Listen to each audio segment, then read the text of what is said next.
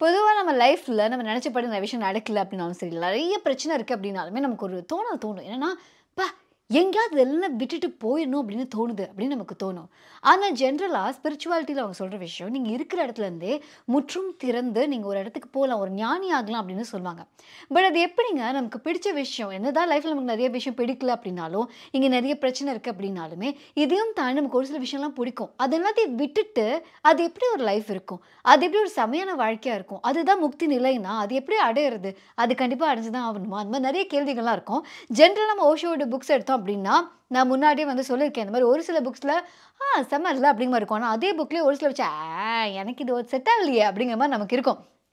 So இந்த மாதிரி மிக்ஸ்டான தாட்ஸோட நான் வந்து ரீசென்ட்டா படிச்ச புக் தான். அவேர்னஸ் அப்டின்னு சொல்லி ஓஷோ எழுதின புக். இன்னைக்கு அந்த புக்ல இருக்க விஷயத்த பத்தி தான் பார்க்க போறோம்.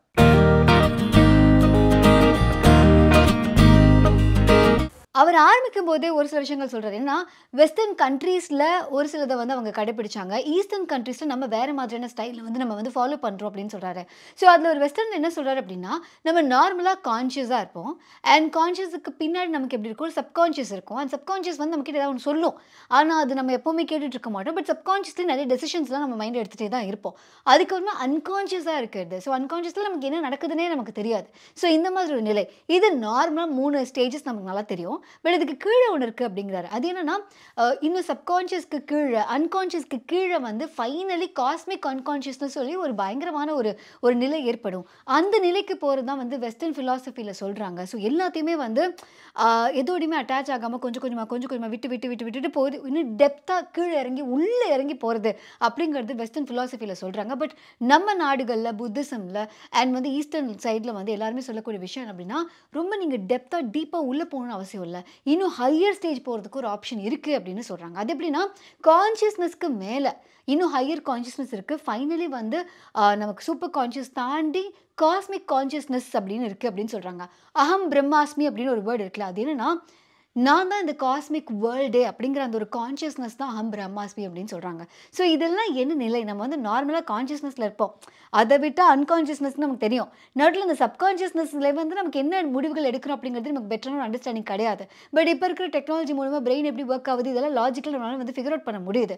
பட் இந்த சூப்பர் கான்ஷியஸ்னஸ் இல்லன்னா அவங்க சொல்ற அந்த காஸ்மிக் கான்ஷியஸ்னஸ் அத அச்சீவ் பண்றதுங்கிறது எப்படி? முதல்ல நம்ம ஏன் அதெல்லாம் அச்சீவ் பண்ண போறோம்? ஸோ அத அச்சீவ் பண்றதெல்லாம் தாண்டி அவங்க ஏன் அது இம்பார்ட்டன்ட்ன்னு சொல்றாங்க. அவர் என்ன சொல்றாருன்னா, உங்க லைஃப்ல உங்களுக்கு எந்த ஒரு பிரச்சனை இருந்தாலுமே அதுக்கு வந்து ஒரே சொல்யூஷன் தான் இருக்கு. அது பிசிக்கல் பிரச்சனையா இருக்கலாம், ஃபினான்ஷியல் பிரச்சனையா இருக்கலாம், ரிலேஷன்ஷிப் பிரச்சனையா இருக்கலாம், ஹெல்த் இஷ்யூஸா இருக்கலாம், எதா வேணாலும் இருக்கலாம், ஓவர் திங்கிங்கா இருக்கலாம், லேசினஸா இருக்கலாம். பட் இது எல்லாத்துக்குமே இருக்கிற ஒரே பதிலா அவர் சொல்றது அவேர்னஸ். நீங்க என்ன பண்றீங்க? என்ன ஃபீல் பண்றீங்க? அப்படிங்கிறத பத்தி அவேரா இருக்கிறதுங்கிறது தான் அவர் வந்து குடுக்குற ஒரே சொல்யூஷன். அவர் என்ன சொல்றாருன்னா, ஜெனரலி வந்து ஒரு ஒரு வீட்ல ஒருத்தர் இருக்காரு. அவரு வந்து வீட்லருந்து வெளில போயிட்டாருன்னு வச்சுக்கோங்களேன். அந்த வீட்டுக்கு யாரு வரா? அந்த வீட்ல வந்து யாரெல்லாம் கதவு தட்டிட்டு போனாங்க? அந்த மாதிரி விஷயம்லாம் அவருக்கு தெரியவே தெரியாது. ஸோ நீங்க அங்க போய் என்ன குடுத்தாலுமே, அவருக்கு டைரக்ட்டா போய் எப்ப சேருங்கிறது கூட நமக்கு தெரியாது. அவரா எப்ப வீட்டுக்குள்ள வராரோ, அப்பதான் அவருக்கு தெரியும் அப்படிங்கிற மாதிரி, நெறைய நேரங்கள்ல நம்ம லைஃப்ல நம்ம பாடியில இருந்து, நம்ம மைண்ட்ல இருந்து, நம்ம ஒரு தனியா ஒரு இடத்துல ஒரு டிராவல் பண்ணிட்டுருக்கோம். இங்க இருப்போம், வேற ஏதோ பத்தி யோசிச்சுட்டு இருப்போம். இங்க இருப்போம், வேற ஒருத்தவங்க சொன்ன விஷயத்த யோசிச்சுட்டு இருப்போம். ஸோ இந்த மாதிரி பாஸ்ட்ல நடந்தது, ஃபியூச்சர்ல நம்ம பண்ணணும்னு ஆசைப்படுறது, இல்ல இப்ப இங்க நடந்துட்டு இருக்கும்போது வேற என்ன நடந்துட்டு இருக்கு அப்படிங்கிறத பத்தி யோசிக்கிறதுங்கிற மாதிரி, நம்ம இங்க இருந்தாலுமே நம்மளோட கான்ஷியஸ்னஸ் இங்க இல்ல. எப்ப நம்ம கான்ஷியஸ்னஸ் நம்ம இருக்கிற இடத்துல இருக்கோ, இருக்கிற இடத்துல நம்ம எப்படி அவேரா இருக்குமோ, அப்பவே முக்காவாசி பிரச்சனைய நீங்க வந்து சால்வ் பண்ணிடலாம். அத வந்து சால்வ் பண்ணிடலாம் அப்படின்னு சொல்றாங்க. ஸோ எல்லா ப்ராப்ளம்க்கும் ஒன் சொல்யூஷன். 5 ப்ராப்ளம்ஸ்க்கு மட்டும் இல்ல, எக்கச்சக்கமான ப்ராப்ளம்ஸ்க்கும் அவர் சொல்ற ஒன் சொல்யூஷன் அவேரா இருக்கிறது. நீங்க என்ன பண்றீங்க? இப்போ இந்த இடத்துல என்ன பண்றீங்க? யாரோ ஒருத்தவங்க ஒண்ணு சொல்றாங்க, யாரோ ஒருத்தவங்க நம்மகிட்ட வந்து திட்டுறாங்க அப்படின்னா, நமக்கு உடனே ஃபர்ஸ்ட் நமக்கு என்ன தோணும்? ரியாக்ட் பண்ணணும்னு தான் தோணும். ஆனா இவர் என்ன சொல்றாரு, நீங்க எப்ப தெரியுமா ரியாக்ட் பண்ண மாட்டீங்க? நீங்க இந்த பெரிஃபரல் அதாவது வெளியில ஒரு லேயர் இருக்குமா, உள்ள டீப்பா வந்து சென்டர்ன்னு ஒண்ணு சொல்றாரு. நீங்க அந்த சென்டர்ல இருக்கும்போது வெளியில என்ன அடிபட்டாலும், என்ன டிஸ்டர்பன்ஸ் நடந்தாலும் உங்களுக்கு தெரியவே தெரியாது. வீட்டுக்குள்ள இருக்கும்போது சுத்தி இருக்க சத்தம் கேட்காது அப்படிங்கிற மாதிரி, உள்ள இருந்தீங்கன்னா எதுவுமே தெரியாது. கொஞ்சம் லைட்டா விண்டோ ஓப்பன் பண்ணி வச்சிருந்தாலோ, இல்ல லைட்டா நீங்க வெளியில வந்தீங்கனாலும் எல்லா பிரச்சனையும் நம்ம கண்ணுக்கு தெரியிற மாதிரியே தான் இருக்கும். ஸோ அதுதான் அவர் சொல்றாரு. ஸோ வெளியில இருக்க அந்த சர்ஃபேஸ்ல இருக்கும்போது, நம்மளோட ஈகோ அப்படிங்கிறது என்னது? நமக்கு இல்லாத ஒண்ணு இருக்கிறது தான் ஈகோ அப்படின்னு சொல்லுவாங்க. நம்மள பத்தி நம்மளா ஒரு மைண்ட்ல ஒரு இமேஜ் ஒண்ணு வச்சிருப்போம். அந்த இமேஜ்க்கு ஏதாவது ஒரு டேமேஜ் நடக்குதுன்னா, நம்மளால அக்செப்ட் பண்ணிக்கவே முடியாது. ஸோ இதையே எங்க இருக்கு அப்படின்னா, அதுவே ஒரு லேயர்ல தான் இருக்கு. நமக்கு ஏன் இது வருது அப்படிங்கிற அந்த கேள்விக்கான சோர்ஸ கண்டுபிடிங்கங்கிறாரு. ஃபார் எக்ஸாம்பிள் நமக்கு வந்து யாரோ ஒருத்தங்கள பத்தி ஒரு ஒரு செய்தி வருதுன்னு வச்சுப்போமே, ஒரு காசிப் வருது. இல்ல நம்மள பத்தி யாரோ தப்பா பேசிட்டாங்க அப்படிங்கிற ஒரு ஒரு ஒரு நியூஸ் நமக்கு வருது அப்படின்னா, "அவன் ஏன் அப்படி சொன்னான்? அவன் எப்படி அத அப்படி சொல்லலாம்?" அப்படிங்கிற மாதிரி நமக்கு கண்டிப்பா ஒரு கேள்வி வரும். இதான் ரியாக்ஷன். இவர் என்ன சொல்றாருன்னா, இது வந்து அவுட்டர் லேயர்ல நடக்கிறது. உள்ள என்னன்னா, "ஏன் நீ அவன் சொல்றத பத்தி யோசிக்கணும்?" அப்படிங்கிற கேள்வி தான் வரணும். இந்த கேள்வி எங்கேருந்து வருதுன்னு பாருங்க. யார் அந்த கேள்விய கேட்கிறா? உங்களுக்குள்ள இருக்கிற ஏதோ ஒரு ஒரு ஒரு ஒரு விஷயம் தான் அந்த கேள்விய தொடுக்குது இல்லையா? ஸோ அந்த கேள்விக்கான சோர்ஸுக்கு போங்க. அந்த பதில தேடணும்னு நீங்க அவசியம் இல்ல. அந்த கேள்வி எங்க ஆரம்பிக்குதுன்னு நீங்க வந்து கண்டுபிடிச்சிட்டீங்க அப்படின்னாலே, நெறையா விஷயத்த பத்தி நீங்க பாதர் பண்ணவே மாட்டீங்க. ஏன்னா, அதெல்லாம் நமக்கு இம்பார்ட்டன்ட்டே இல்ல. அவங்க என்னமோ சொல்லிட்டு போறாங்க. எப்படியோ இருந்துட்டு போறாங்க. நம்மள பத்தி எந்த ஒரு புரிதல்ல வேணாலும் அவங்க இருந்துட்டு போட்டுமே. அது ஏன் நம்மள பாதிக்குதுங்கிறது தான் இங்க கேள்வியா இருக்கணுமே தவிர, அவங்க ஏன் அத பண்ணாங்கங்கிறதுக்கான பதில் தெரிஞ்சு நமக்கு எந்த விதமான நிம்மதியும் கிடைக்க போறதில்ல. அண்ட் நம்ம நெறைய புக்ஸ் படிக்கும்போது அவங்க எல்லாருமே சஜெஸ்ட் பண்ணக்கூடிய விஷயம் என்ன அப்படின்னா, நீங்க உங்கள நல்லா புரிஞ்சுக்கிறதுக்கு உங்களோட டைம் ஸ்பெண்ட் பண்ணுங்க அப்படின்னு சொல்லுவாங்க இல்லையா? இவர் இது ஒரு படி போய் மேல போய் என்ன சொல்றாரு அப்படின்னா, நம்மள பத்தி நம்மளால புரிஞ்சுக்கிறதுக்கு நெறைய டெக்னிக்ஸ்லாம் இருக்கலாம், மெடிடேஷன்லாம் இருக்கலாம். பட் நமக்கு அந்த வித்த தெரியாது அப்படிங்கிறதுக்காக நம்மள புரிஞ்சுக்காம இருக்கணுங்கிற எந்த ஒரு அவசியமும் கிடையாது அப்படிங்கிறதுனால, இவர் என்ன சொல்றாரு, உங்களுக்கு ஒரு தாட் வருதா? அந்த தாட்ட எழுதுங்க. ஜட்ஜ் பண்ணாதீங்க. நம்ம ஏன் இப்படி யோசிக்கிறோம்? நமக்கு ஏன் இந்த யோசனைகள்லாம் வருது? இது தப்பா? ரைட்டா? இப்படி நம்ம மட்டும் தான் யோசிக்கிறோமா? ஊர்ல 1000 பேர் இத யோசிக்கிறானா? அவன் அப்படி சொன்னதுனால தான் நம்ம இப்படி யோசிக்கிறோமா? இந்த மாரி எந்த ஒரு கேள்வியுமே இல்லாம, எந்த ஒரு தாட் வருதா? அந்த தாட்ட எழுதுங்க. கண்டபடி கெட்ட வார்த்தை வருதா? எழுதுங்க. ஒரு ஒரு பொறாம வருதா? இல்ல வந்து ஒரு ஹேப்பியான ஒரு ஃபீலிங் வருதா? என்ன தோணுதோ, சம்மந்தமே இருக்கணும்னு அவசியமே இல்ல. உங்க கனவு மாரி இருக்கலாம். லயன் திடீர்னு வந்து மானா மாறலாம். இந்த மாதிரி எந்த ஒரு விஷயம் வேணாலும் இருக்கலாம். என்ன ஒரு தாட் வந்தாலும் அது முதல்ல எழுதுங்க. எழுதிட்டு விட்டுருங்க. ஒரு 10 நிமிஷம் கழிச்சு அத படிங்க. ஸோ உங்கள பத்தி நீங்க புரிஞ்சுக்கிறதுக்கு இது பயங்கரமா ஹெல்ப்ஃபுல்லா இருக்கும். ஏன்னா, டெய்லியும் ஜர்னல் எழுதிருந்தா நம்மள பாதி பேர் பண்ண மாட்டோம். நான் பண்ணல. ஸோ அப்பப்போ திடீர்னு ஒரு நாள் எழுதிட்டு, அப்பாடா! நம்ம ஒரு பயங்கரமான பெர்ஃபெக்ட்டான ஹியூமன் பீயிங் ஆச்சே! அப்படிங்கிற மாரி நான் ஃபீல் பண்ணுவேன். ஆனா, என் டைரி எடுத்து பார்த்தா தான் தெரியும். ஒரு மாசத்துல ஒரு 4 நாள், 5 நாள், ஒரு சில மாதங்கள்ல ஒரு 10 நாள், 15 நாள், ஒரு சில மாதங்கள்ல 30 நாளும் எழுதியிருப்பேன். ஒரு சிலர் பார்த்தா 1 நாள் கூட எழுதியிருக்க மாட்டேன். ஸோ இந்த மாரி ஒரு கன்சிஸ்டன்ட்டான ஒரு ஃபீலிங் இல்ல அப்படின்னாலுமே, நமக்கு இப்படி தான் இருப்போம் அப்படின்னு தெரிஞ்சிரும். ஆனா, நீங்க ஒரு ஜர்னலிங் எழுதுறதே வந்து ஒரு பெரிய எஃபர்ட்டா நீங்க ஃபீல் பண்றீங்க அப்படின்னா, அப்பப்ப மெடிடேஷன்ங்கிறது உங்களுடைய ஸ்கோப்ல இல்ல.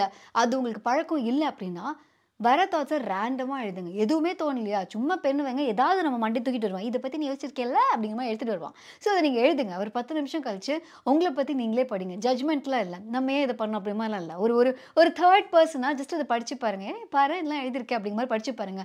காலப்போக்குல உங்களுக்கு உங்கள பத்தின பெட்டர் அண்டர்ஸ்டாண்டிங் வரும் அப்படின்னு சொல்றாரு. எனக்கு இந்த புக்ல வந்து பர்ட்டிகுலர்லி புடிச்ச விஷயம் என்ன அப்படின்னா, அவர் என்ன சொல்றாருன்னா, எந்த ஒரு நாலேட்ஜ் நீங்க அக்வயர் பண்ற எந்த ஒரு நாலேட்ஜும், இல்ல எந்த ஒரு பிலாசபியும், எந்த ஒரு தியரியுமே, அதாவது உலகத்துல இது ஏன் இப்படி நடக்குது? நம்ம ஏன் இத பண்றோம்? இப்படிங்கிறதுக்காக ஒரு லாஜிக்கல் எக்ஸ்ப்ளனேஷன் இருக்குல்ல, அந்த எக்ஸ்ப்ளனேஷன் நீங்க எடுத்துட்டீங்கன்னாலே, நீங்க திங்கிங்ல இருக்கீங்கன்னு சொல்றாரு. திங்கிங்கிறது நீங்க என்னைக்குமே ஒரு ஒரு ஒரு முக்தி நிலைய குடுக்காது. விட்னஸிங் மட்டும் தான் குடுக்கும். நீங்க அங்க ஒரு ஒரு ஒரு பெர்சனா விட்னஸ் தான் பண்ணணும். ஒரு லைஃப. நீங்க யாருங்கிறது வெளியிலருந்து விட்னஸ் மட்டும் பண்ணுங்க. யோசிக்காதீங்க. நான் யாரு? நான் ஏன் இப்படி இருக்கேன்? நான் ஏன் இப்படி பொறந்தேன்? நான் ஏன் இத பண்ண மாட்டேன்றேன்? நான் ஏன் இத பண்றேன்? இந்த மாரி 1000 கேள்வி கேட்டு, அதுக்கு வார்த்தைகள்ல ஒரு ஒரு ஒரு முடிவ கொண்டு வராதீங்க. வார்த்தைக்கும் தாண்டி எக்ஸ்ப்ளைனே பண்ண முடியாத ஒரு சில விஷயங்கள்லாம் இருக்கு. அத நீங்க அனுபவிக்க மட்டும் தான் முடியும். ஸோ அவர் என்ன சொல்றாருன்னா, வார்த்தைகள்ல எக்ஸ்ப்ளைன் பண்ணாதீங்க. அத வந்து ஒரு ஒரு ஒரு ஒரு ஃபீலிங்கா மட்டும் இருக்கக்கூடாது. அத நீங்க வந்து ஜஸ்ட் எக்ஸ்பீரியன்ஸ் மட்டும் பண்ணுங்க. அந்த கேள்விகள் வரலாம், வராமலும் போகலாம். பட் இது காலப்போக்குல அது கொஞ்சம் கொஞ்சமா குறையலாம். இது வந்து கொஞ்சம் கொஞ்சமா நமக்கு வந்து ஃப்ராக்மெண்ட்ஸா தான் முதல்ல வந்து எக்ஸ்பீரியன்ஸ் பண்ண முடியும். ஆனா, அந்த நிலைமைய அதாவது எந்த ஒரு தாட்டும் இல்லாம, எந்த ஒரு அட்டாச்மென்ட்டும் இல்லாம, வெர்பலா எதுவுமே யோசிக்காம ஒரு ஃபியூ மொமெண்ட்ஸ், ஃபியூ செகண்ட்ஸ் நீங்க லைஃப்ல வந்து எக்ஸ்பீரியன்ஸ் பண்ணிட்டீங்க அப்படின்னா, இது நீங்க நெறைய வேணும்னு ஆசைப்படுவீங்க. ஏன்னா அந்த அந்த மொமெண்ட்ஸ் வந்து அப்பப்போ நீங்க இத பிராக்டிஸ் பண்ண பண்ண அப்பப்போ கிடைக்கும். ஆனா அது நிரந்தரமா கிடைக்கிற அந்த ஒரு ஃபீல் இருக்குல்ல, அதுதான் வந்து அ அவங்க முக்தி அப்படின்னு சொல்றாங்க. நிர்வாணா அப்படின்னு சொல்லி புத்திசம்ல சொல்றாங்க. ஸோ எதுவுமே இல்லாம, எந்த ஒரு அட்டாச்மென்ட்டும் இல்லாம ஒரு பயங்கர டிட்டாச்டா திங்ஸோட மட்டும் கிடையாது. உங்க தாட்ஸோடையும், நீங்க யாரு அப்படிங்கிற அந்த கேள்விகளோடையும், இது எல்லாத்துலருந்துமே டிட்டாச் ஆயிருக்கிற அந்த ஒரு மொமெண்ட் அவ்ளோ பிளிஸ்ஃபுல்லா இருக்கும். அதான் அவரு சொல்றாரு, ஹாப்பினஸோ இல்ல ஒரு ஹையான ஃபீலிங்கோ இது எல்லாமே வந்து உங்களுக்கு வந்து ஒரு ஹோல்சமா இருக்காது. ஆனா அந்த பிளிஸ்ன்னு சொல்றது காரணமே இல்லாம ஒரு ஒரு மொமெண்ட் வெறும் மொமெண்ட்டா மட்டுமே நம்ம ஃபீல் பண்ணக்கூடிய விஷயம் இருக்குல்ல, அதுதான் வந்து அந்த முக்தி நிலை அப்படின்னு சொல்றாங்க. அந்த நிர்வாணம் அப்படின்னு சொல்றாங்க. ஸோ அந்த நிர்வாணா நீங்க எக்ஸ்பீரியன்ஸ் பண்ணுங்கிறது ப்ராபப்ளி கொஞ்ச நாளைக்கு வந்து கொஞ்சம் கொஞ்சமா தான் கிடைக்கும். ஆனா அந்த சமாதிய நீங்க ஃபுல்லா எக்ஸ்பீரியன்ஸ் பண்றதுக்கு, இது நீங்க பிராக்டிஸ் பண்ணிக்கிட்டே இருக்கணும்னு சொல்றாங்க. அண்ட் அவர் சொல்லக்கூடிய விஷயம், ஒரு செயிண்ட்டா நம்ம போணும். இல்ல வந்து நம்ம வந்து ஒரு ஒரு இந்த மாதிரியான ஸ்பிரிச்சுவல் ஜர்னில நம்ம இறங்கணும்னா, எல்லாத்தையும் விட்டுட்டு போணும் அப்படின்னு சொல்லுவாங்கல்ல. இவர் என்ன சொல்றாருன்னா, நீங்க எல்லாத்தையும் விடணும்னு ஏன் நினைக்கணும்? நீங்க விடணுங்கிறது வந்து இப்போ வந்து எனக்கு இது ரொம்ப பயங்கரமான ஒரு செம்மையான ஒரு பொருள் அப்படின்னா, இது எனக்கு விடுறது ரொம்ப கஷ்டம். ஸோ நான் என்ன நினைப்பேன், என்னால முக்திக்கு போவே முடியாது அப்படின்னு நினைப்பேன். இவர் என்ன சொல்றாரு அப்படின்னா, இதை விடணும்னு நினைக்காதீங்க. You start practising already. Once இதோட இம்பார்ட்டன்ஸ் உங்களுக்கு பெருசா இல்ல, இது உங்களோட ப்ரையாரிட்டி இல்ல, நீங்க இதை விட்டுருவீங்க நார்மலாவே. ஸோ அவர் என்ன சொல்றாரு, அந்த ஜேர்னில எதெல்லாம் வேணுங்கிற லிஸ்ட் போடாம, நீங்க உங்கள ஃபுல்லா அந்த சென்டர் நோக்கி நீங்க வந்து பயணிக்கும்போது, நார்மலாவே இது எல்லாமே உங்களுக்கு இம்பார்ட்டன்ட்டா தெரியாது. அண்ட் இத விடுறதுங்கிறது ஒரு வொர்க்கா இருக்காது. இத விடுறதுங்கிறது ஒரு நார்மலான விஷயமா இருக்கும். Because it doesn't mean anything to you anymore. So அதனால அந்த பாயிண்ட்டுக்கு நீங்க போறதுக்கு இட் மைட் டேக் கொஞ்சம் மந்த்ஸ் ஆகலாம். இல்ல வந்து கொஞ்சம் வருஷங்கள் ஆகலாம். இல்ல அது வந்துட்டு கூட போகலாம். ஆனா அந்த ஃப்ளோல நீங்களா அத விடும்போது தான் நல்லாயிருக்கும். ஒரு பூவ நீங்க ஃபோர்ஸ் பண்ணி வந்து பூக்க வைக்கும்போது, அது பூக்கிறது கிடையாது. பிச்சு போடுறது தான். ஸோ அதே மாரி தான் உங்க மைண்டோ, இல்ல இந்த ஸ்பிரிச்சுவல் ஜர்னியோ எப்படி இருக்கணும் அப்படின்னா, கிராஜுவலா இருக்கணும். ஒரு ஃப்ளோல இருக்கணும். ஸோ அந்த மாரி தான் இருக்கணுமே தவிர, கண்டிஷன்டா இத பண்ணி காலைல எந்திச்சு அத பண்ணி இது இப்படி இப்படின்னு இருக்கக்கூடாது. அது ஒரு ஃப்ளோல இருக்கணும் அப்படின்னு சொல்றாரு. இது எல்லாத்தையும் தாண்டி நம்ம கேட்போம்ல, கொஞ்சமாவது என்ன மைண்ட்லெஸ்ஸா நம்ம பிஹேவ் பண்றோம். மைண்ட்ஃபுல்லா இருக்க மாட்டேங்கிறோம். அந்த மாரிலாம் நம்ம சொல்லுவோம்ல. இவர் என்ன சொல்றாருன்னா, மைண்டுன்னு ஒண்ணு கூட கிடையவே கிடையாது அப்படின்னு சொல்றாங்க. அதாவது நம்ம சொல்வோம், இப்போ ஒரு மார்க்கெட் போறோம்னு வச்சுக்கோங்களேன், ஐயோ! அங்க வந்து பயங்கர கிரவுட் இருந்தது அப்படின்னு சொல்லிட்டு. இவர் என்ன சொல்றாரு, கிரவுடுங்கிறது யாரு? நம்ம எல்லாரும் சேர்ந்து கொஞ்சம் கொஞ்சமா எல்லாம் ஒண்ணு சேர்ந்து தான் கிரவுடே தவிர, கிரவுடுன்னு நம்ம ஒண்ணு சொல்ல முடியாது. இதுக்கு ஒரு டெர்ம் தான் வச்சிருக்கோம். பட் இஃப் யூ திங்க் கிரவுட்னு ஒண்ணு எக்ஸிஸ்டன்ட்டா இருக்கா அப்படின்னு கேட்டா இல்ல. நெறைய பெர்சன்ஸ் எக்ஸிஸ்டன்ட்டா இருக்காங்க. அவங்கலாம் ஒண்ணா சேர்ந்தனால நம்ம அது கிரவுடுன்னு சொல்றோம். ஸோ டிராஃபிக்ல இருக்கும்போது நம்ம சொல்லுவோம்ல, இங்க ஒரே டிராஃபிக் அதுல நான் மாட்டிக்கிட்டேன்னு. நம்மளும் அந்த டிராஃபிக்ல ஒருத்தர் தானே. நம்ம ஏதோ தனிப்பட்ட ஒரு நபராகவும், அண்ட் டிராஃபிக்ங்கிறது ஒரு எக்ஸ்டர்னல் பீயிங் ஆகும். நம்ம அதுக்குள்ள மாட்டுன மாரியும் இல்ல. நம்மளும் அந்த ரோட்ல அதே டயத்துல எல்லாரும் போற டயத்துல அதே ரூட்ல வந்ததுனால தான் அந்த டிராஃபிக்கே. ஸோ அதனால we are part of it தான். It doesn't exist as such. So இவர் அதே மாரி தான் சொல்றாரு. மைண்டுங்கிறது உங்களோட தாட்ஸ், இந்த வெர்பல் இது எல்லாத்தையும் கொண்டு வரதுனால தான் அந்த மைண்டுன்னு ஒரு விஷயமே யோசிக்கிறீங்க. உங்க மைண்ட கண்ட்ரோல் பண்றதுன்னா என்ன அது?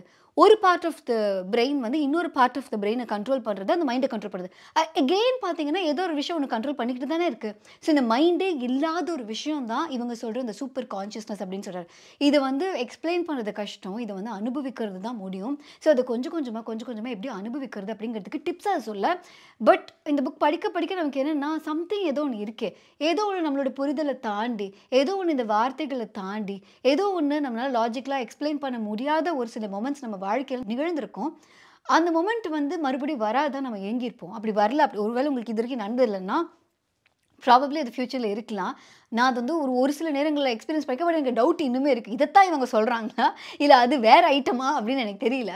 பட் டக்குன்னு இந்த உலகத்துலருந்து நான் தான் உலகம். இந்த உலகமே நான் தான்ங்கிற ஃபீல் பண்ற அந்த ஒரு மொமெண்ட். அப்போ வந்து நான் யாரு? நான் என்ன பண்ணிட்டுருக்கேன்? நான் இப்ப எங்க இருக்கேன்? இது எல்லாத்தையுமே தாண்டி ஒரு பயங்கரமான ஒரு பிளிஸ்ஃபுல்லான ஒரு ஃபீலிங் அது. ஸோ அந்த ஃபீலிங்க தான் இவங்க சொல்றாங்களா? இல்ல இது அதுக்கும் மேல இருக்குமா? ஏன்னா அதுவே சூப்பரா இருந்துச்சே! அதுக்கும் மேல இருக்குமா? அது அப்படியே லைஃப் லாங் இருக்காதா? நாளைக்கும் இதே டயத்துக்கு வருவீங்களா? அப்படிங்கிற மாதிரி அந்த மொமெண்ட் மறுபடியும் லைஃப்ல வராதா? அப்படிங்கிற மாதிரி எனக்கு தோணியிருக்கு. ஸோ அந்த மாதிரி விஷயம் தான் இவரும் சொல்றாரான்னு தெரியல. பட் இவங்க ஒருவேளை அததான் சொல்றாங்க. இல்ல அதுக்கும் மீறி ஒண்ணு சொல்றாங்க அப்படின்னா, ஐயோ! அது செம்மையான ஒரு ஃபீலிங்கா இருக்குமே! அத எப்படி வந்து நம்ம எக்ஸ்பீரியன்ஸ் பண்றது அப்படிங்கிற ஒரு ஏக்கம் எனக்கு இருக்கு. ஸோ ஒருவேளை வந்து ஓஷோவுடைய இந்த புக், இந்த அவேர்னஸ் அப்படிங்கிற இந்த புக் நீங்க வாங்கி படிக்கணும் அப்படின்னு ஆசைப்பட்டீங்கன்னா, இந்த புக்கான லிங்க் கீழ இருக்கு. இந்த புக் அகைன் ஒரு சிம்பிள் லாங்குவேஜ் தான். பட் நீங்க அவரோட புக்ஸ் நெறைய தமிழ்லயும் இருக்கு. ஸோ நீங்க தமிழ்லயும் வந்து அவருடைய புக்ஸ் நீங்க படிச்சு பார்க்கலாம். அகைன் இதுல வந்து நம்ம படிக்கும்போது, இல்ல எனக்கு இது ஒத்து வரல அப்படிங்கிற மாதிரியான தாட்ஸும் இதுல இருக்க தான் செய்யுது. பட் படிக்கும்போது, வாவ்! இது நீங்க அப்பவுமே ஃபீல் பண்ணிருக்கீங்களா? அப்பவுமே இத பத்தி பேசுறீங்களா? அப்படிங்கிற மாரி தாட்ஸும் இருந்தது. ஸோ இந்த புக் வேணும்னா நீங்க வாங்கி படிக்கலாம். இந்த வீடியோ உங்களுக்கு பிடிச்சிருந்தது அப்படின்னா லைக் பண்ணுங்க, கமெண்ட் பண்ணுங்க, ஷேர் பண்ணுங்க. மறக்காம த புக் ஷோக்கு சப்ஸ்கிரைப் பண்ணுங்க. ஆர்ஜே அனந்தி ஆகிய என்ன thebookshop.in அப்படிங்கிற வெப்சைட்ல போய் பார்த்தீங்க அப்படின்னா, ஸோ இதுவரைக்கும் நம்ம பண்ண புக்ஸ், அதோட ரிவ்யூஸ் அது எல்லாமே நீங்க பார்க்கலாம், கேட்கலாம். அந்த புக்க நீங்க அங்க வாங்கவும் செய்யலாம். பிளஸ் என்கிட்ட ஏதாவது ஷேர் பண்ணணும்னு நினைச்சீங்கன்னா அப்படின்னா, அதிலேயே வந்து அதுக்கான ஆப்ஷன்ஸும் இருக்கு. நீங்க அதையும் கிளிக் பண்ணிக்கலாம். அண்ட் இவ்வளவு நான் பேசின விஷயங்கள்லாம் வந்து நீங்க ஆடியோ மட்டும் கேட்டா போதும் அப்படின்னா, பாட்காஸ்ட் வந்து Spotifyல எக்ஸ்க்ளூசிவா இருக்கு. அதுக்கான லிங்க்கும் கீழ இருக்கு. அதையும் நீங்க கிளிக் பண்ணி கேட்டுக்கலாம். ஓகே. பாய்.